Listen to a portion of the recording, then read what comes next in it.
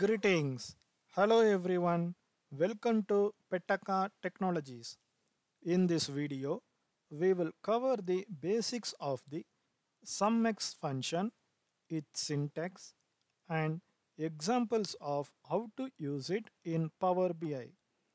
The Sumx function is a powerful aggregation function that allows you to calculate the sum of an expression evaluated for each row in a table. Let me explain you with an example. In this data source, we have two columns, quantity and price in sales table.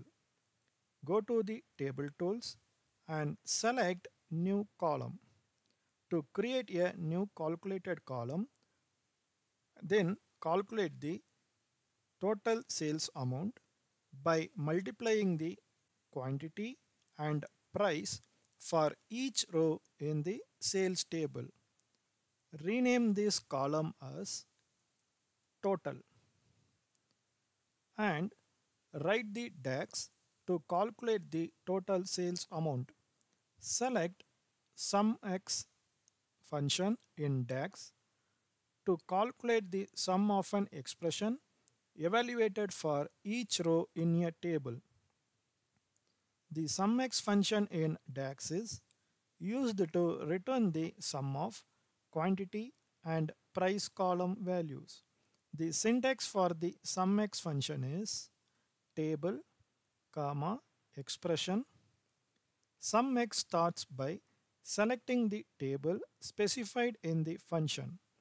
Example, we choose sales table, comma, Sumx iterates over each row in the selected table, one row at a time. For each row, Sumx evaluates the expression specified in the function. Example, choose quantity column, and in Power BI we use asterisk symbol to multiply two column values and choose price column. From sales table, close the parenthesis, commit. This calculates the total sales amount by multiplying the quantity and price for each row in the sales table. This expression is calculated for each row and resulting in a value for each row.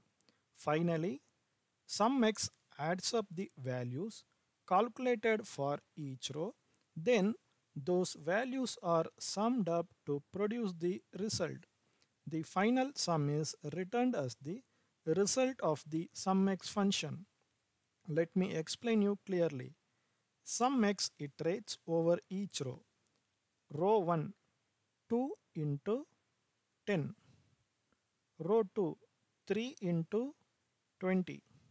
Row 3, 4 into 30. First row result is 20. Second row result is 60. Third row result is 120. Then it adds up the result of each row. 20 plus 60 plus 120 is equal to 200. The result of the Sumx function is 200, which is the sum of the calculated values for each row. Now you can try using Sumx with different tables and columns in your Power BI reports.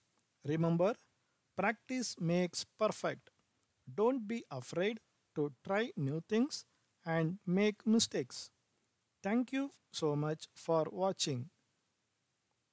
I hope you found this helpful and informative. If you want to learn more about Power BI and DAX, make sure you subscribe to this channel for more tutorials, tips and tricks. Don't forget to hit the like button and leave a comment below with any suggestions or questions on future videos. Thanks again for watching and we will see you in the next video.